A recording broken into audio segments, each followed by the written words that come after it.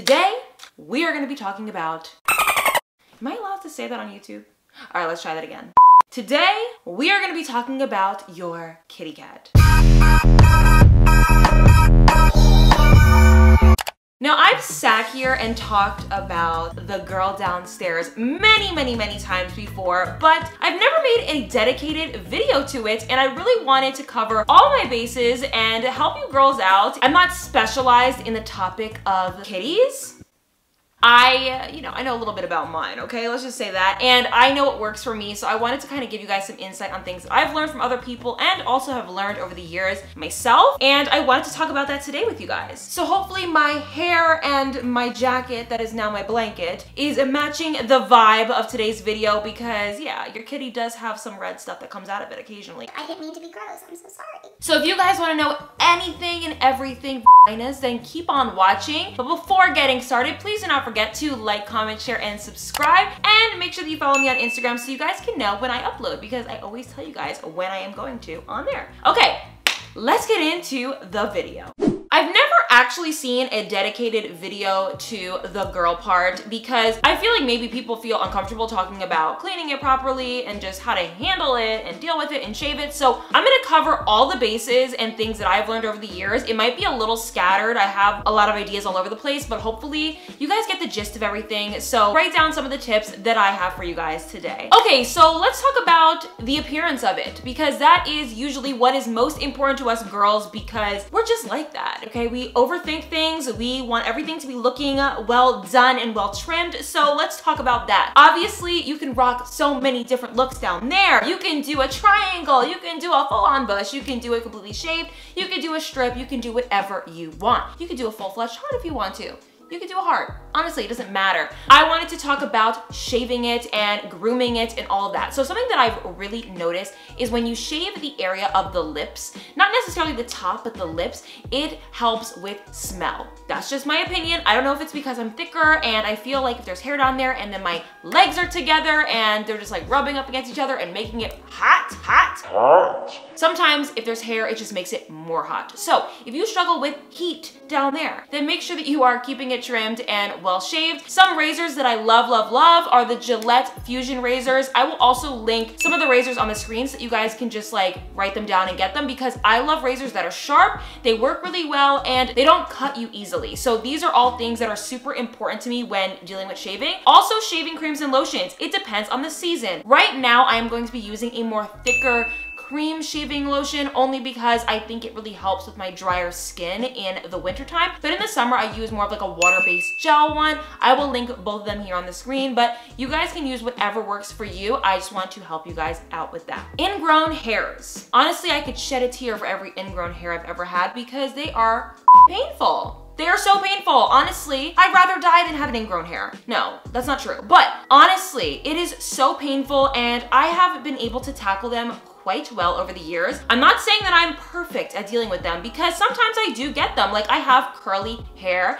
So curly hair in all the areas sometimes can just like curl right back into the skin and like do you dirty like that. So we're not gonna have that anymore. So a couple of things that you guys can do for ingrown hairs. Exfoliation, obviously, you guys already know. If you've been following my channel for a minute, you guys know exfoliation is my thing. Exfoliation is key. You can obviously use many different exfoliations. I use many different ones at the same time. So I'll start off with a loofah or any type of exfoliating body scrubber that you guys can use or find, whatever you guys choose. You can even use a washcloth. That is some sort of exfoliation. Then I like to use a physical exfoliation like a scrub. I love the Tree Hut scrub. It's one of my favorites, and I'll rub it until the area is nice and soft and smooth and it feels as if the hairs are getting like lifted out of the skin a little bit. You can also use exfoliation gloves. They are amazing as well. I love them. I love using them. I can get really in the nooks and crannies with them because you can like use your hands to get in between. So they're really great as well. So honestly, it depends on what you guys choose to do. I think the best type of exfoliation for ingrown hairs is a physical exfoliation like a scrub. So that's just my opinion, but they all work really well. Now, honestly, you can use Nair down there. I don't really love to recommend it to younger audience or just women in general, just because I'm afraid you guys are gonna burn yourself because some of you guys have sensitive skin. But if you don't have sensitive skin, I have tried using placing Nair down there. I don't put it in the lips, I just put it on the top,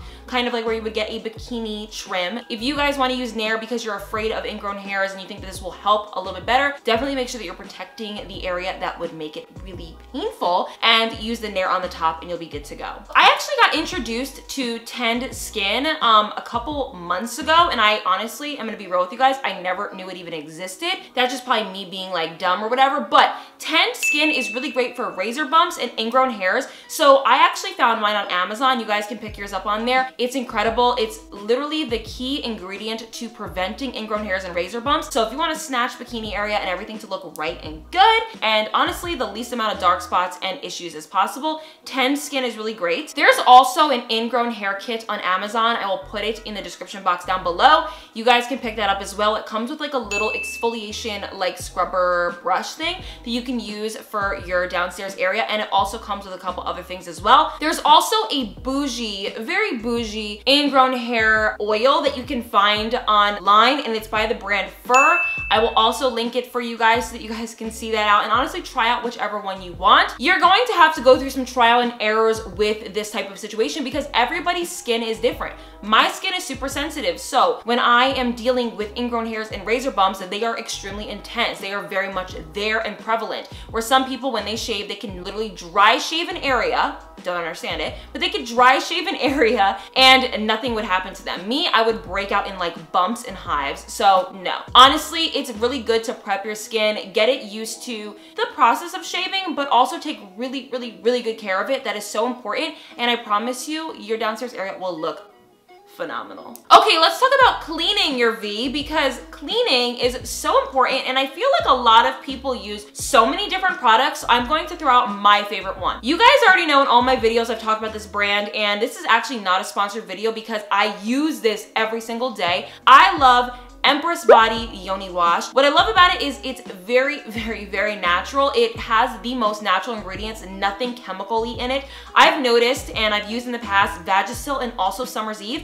they have a smell to them. I don't know what the smell is, but they smell like chemicals. I don't like that at all. What I love about this Empress Body Yoni Wash is it's a foam, so it's very light in texture when you rub it in your hands, and you can really massage it into your area, and it doesn't sting, it doesn't burn, it doesn't throw off your pH. It's honestly a win-win. So really quickly, if you wanna know exactly how I wash my downstairs area, if this is your little bean, let's just say this is your bean and you have two lips, I like to take it and kind of get in between the area, get the top, get the, you know, the lip area. Don't go in. A lot of people say, oh my God, don't wash inside of your V. No, do not wash inside your V, but definitely wash between your legs. Don't just wash the top portion. That is so important because it gets hot down there. It just gets steamy, and nobody wants a steamy cooch. You wanna have it nice and clean and smelling good without being overpowering and like flowers, because personally, I don't want my V smelling like flowers. I want it to smell like a clean V.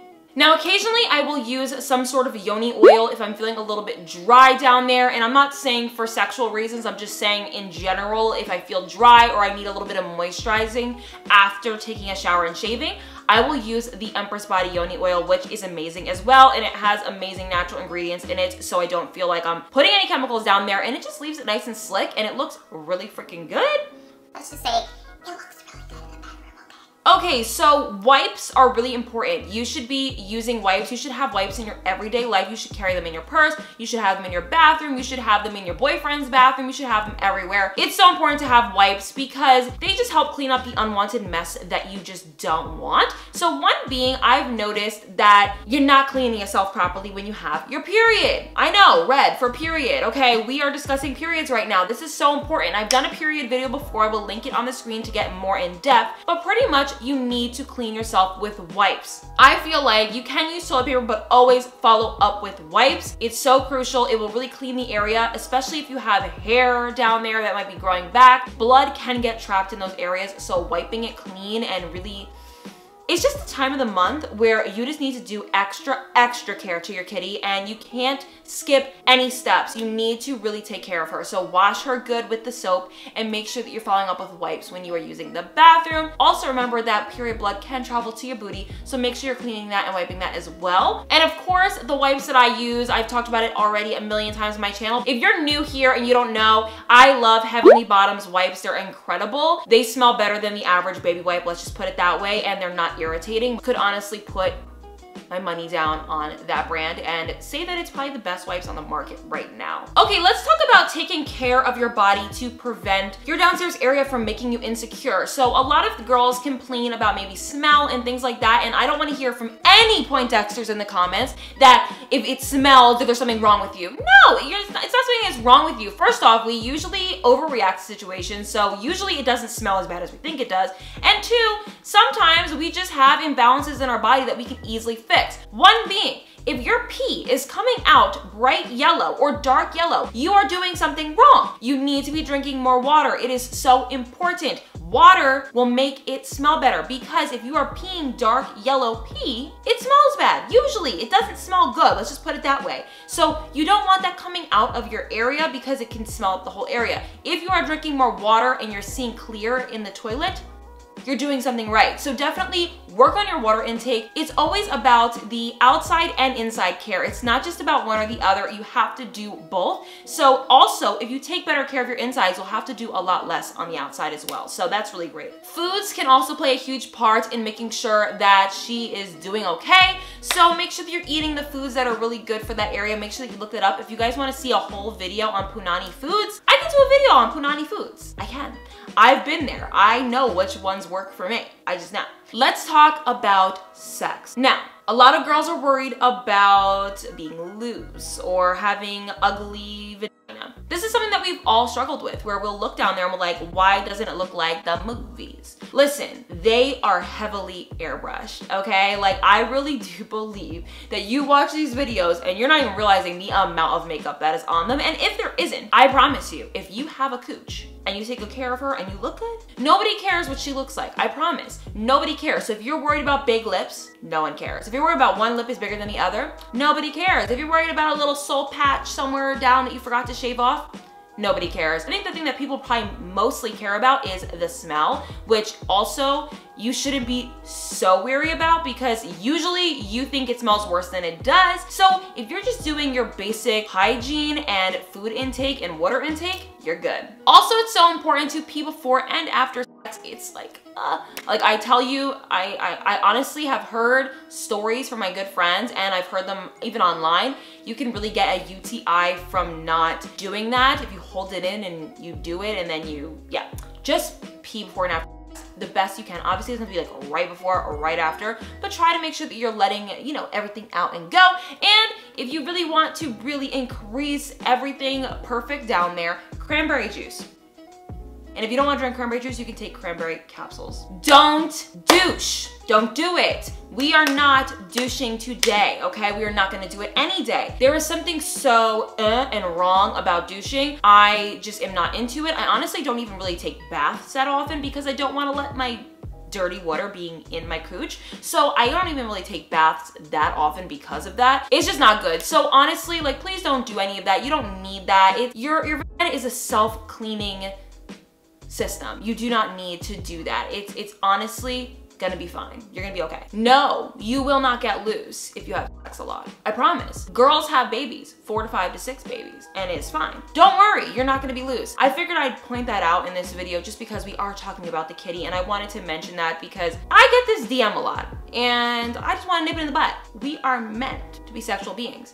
She is good, but if you want to make her tighter, you can do Kegel exercises. They're really good for you. And there's a lot of workouts that you can do in your workout regimen that will get everything snatched and tight. And that's kind of what I'm doing right now with my trainer, so I'll let you know how it's working. And I wanted to mention one last thing, and it's all about the V darkness. I get so many DMs about it being dark down there, being darker than your skin. If you have specific melanin tones, honestly, it doesn't even have to be a specific melanin tone. I've noticed it on white, black. It is very normal to be darker down there. Like I said, we are not in a home movie. You are not going to look perfectly airbrushed down there. If you really are super insecure about it and you just can't go on with life, don't tell anyone I told you this, but just put a little makeup on it. If it really bothers you, I don't think you should, But if it really, really affects you and it's making you not want to be a sexual being because of it, put makeup on it. I also just think that you should just gain some self-confidence and realize that, like I said, nobody really cares. Nobody cares. And if they do care, they're probably a child, so who cares? And two, it probably looks way better than you think it does.